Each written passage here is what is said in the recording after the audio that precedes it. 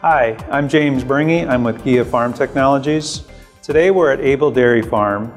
The Abels have been a customer of GEA's for over 20 years. Today we're going to take a walk through a new system that we're installing for them. It's an 80-stall T8800 rotary. Some of the unique features we have in this system is a chiller for direct load.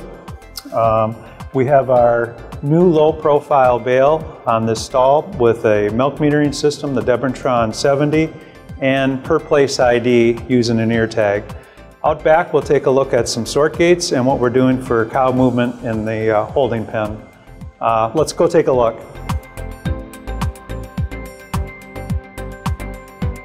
GEA offers two types of crowd gates. They're both air driven or they can be driven by hydraulic power. The gate we have here at this installation is a Magnum air crowd gate. It's an air operated gate that's controlled by the M6330 in the parlor. One of the features of that control is that it automatically advances the crowd gate based on the number of animals that have gone into the parlor. That takes away the operation of the gate from the operator so he can concentrate on other tasks.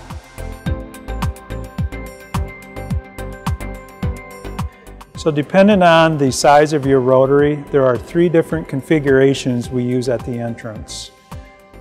On smaller rotaries, you'll typically see a single entrance where cows come in nose to tail.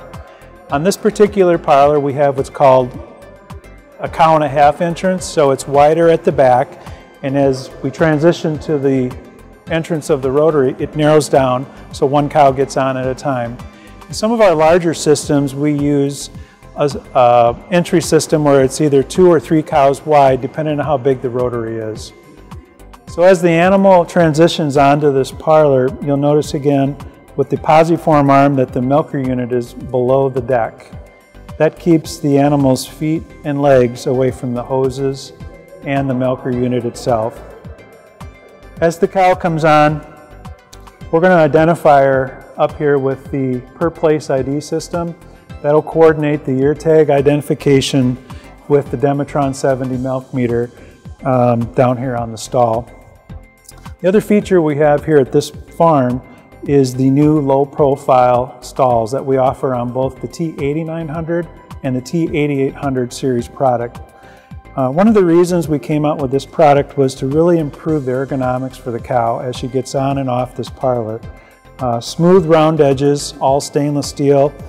The low profile really makes it easy for a cow to get on, a nice wide entry, and when she gets off to swing her head over the top of the stall to turn around to leave. One of the other nice features we incorporated into this product was serviceability. Underneath the stainless steel cover is the air cylinder, and that cylinder operates the posiform arm to lift the unit up and drop it down in this parlor. So when we have the posiform arm with the unit in the lowered position, you can see that our milk routing and pulsation come from underneath the deck. Again, that's to allow the unit to be dropped down to have it in a safe position as cows are getting on and off. This customer has chosen the FutureCow brush on the rotary parlor to help do the prep, clean, wash, scrub, dry teats. We use a couple benefits as the microbial brushes here on the FutureCow help clean, and then the light as well makes the milk technicians very easy to see if they're getting the teats clean and dry like they need to. We also use a chlorine dioxide product through the FutureCow brush. One of the benefits of that product is that it kills very quickly and it's made to dry fast as well, so we assure that the milkers are attaching to a clean, dry udder. One of the upgrades that this dairy decided to use was the counterbalance. The counterbalance just helps keep the brush in place, so as the milker moves on to another cow or lets the brush go, the brush stays right in place here and easy accessible for that next cow to grab. This counterbalance would be an upgrade that you can do to an existing FutureCow system or upgrade on a new FutureCow system as well. So both in rotary parlors and parallel parlors, just to help keep that brush in place and where the milker's easy accessible for them. This arm is designed to have the unit in the down position for cows getting off and getting on, but at the proper position that we're attaching the milker unit, it will be lifted up in the presentation mode as we see here. The function of this arm is really to ergonomically help the operator attach the milker unit. And the way that works is the operator will grab the cluster, push this arm forward, and as we push it forward, it'll release the rope, start the vacuum. So the main function of the operator at that point is to attach the unit to the cow and then hang the posi-ball strap, which adjusts the hose.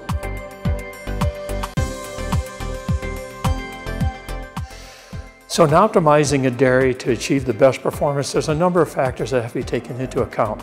Vacuum levels, pulsation, rate ratios, and the type of pulsator you use, as well as the inflation and the liner and the claw that you use.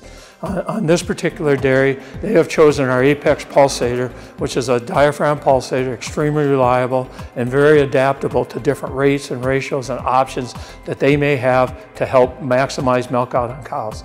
The vacuum levels here are determined by variable speed drives, very efficient, high-speed vacuum pumps, and that delivers vacuum very quickly and optimally. And then, of course, all of that ties into the proper liner that they're using, which is mainly designed for performance milking. So when you tie in all of those features, the proper vacuum level, the optimal pulsation settings, and a well-fitting liner to the cow, you will have the best chance of optimizing the milk out and performance on any dairy. In the center of the rotary, we have some key milking components. So behind me, obviously you can see this is a subway installation. We have a 2-receiver system with a 4-inch sloped milk line. On this particular setup, we have the Metatron milk meter. We have the Apex M pulsator, which is tied into the detacher control. Unique features about this setup is the pulsator starts when the unit's attached, and the pulsator stops when the unit comes off the cow. The other nice thing about this system is it is networked through the dairy plan software, which resides in the office. That allows for easy programming and changes as you adjust the system to get optimal milk out for your herd. The other nice thing, or at least features what we really like to talk about, is serviceability. So again, units at the proper height, easy access to quickly remove a pulsator, unplug it, put a new one on. Again, all in the theme of keeping the operation running efficiently and making it easy to service. As I mentioned, on this system there are 2 receiver systems. So on each milk slope we have 20 milker units, so 40 milker units come into one receiver here. This is a 50-gallon receiver running on a 3-horsepower variable speed pump. The way this works is that we pump the milk to the center, it goes through a swivel, and then it goes out to the milk house where we put it in our milk wash reservoir. That allows us to slowly pump that milk through the plate cooler. We chill it down to 34 to 36 degrees and it goes on a tanker. The other features that we're really looking at here near the milk handling system, air actuators that we use to close the system down and make the slug to wash it. And some of the things that we really think about from the installation side, easy to service. And again, that just goes to low cost of ownership. So the ability to unplug and replace this motor in about 5 minutes is important. Again, it's about keeping the milking system up and running 24 hours a day. So what should you expect from GEA? I think the #1 thing that you can expect from GEA is outstanding dealer service. We have the best dealer network of any company manufacturing products today. Secondly, I think you can expect support level from company reps, from research and development, which I feel is second to no one in the industry.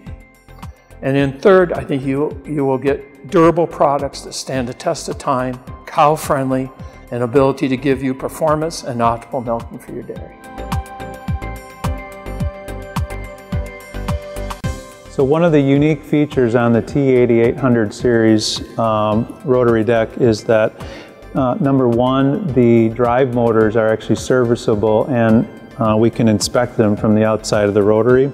So when we take the shielding off the drive, we can swing the motor out, put the drive unit on it to inspect the drive wheels or replace it if necessary.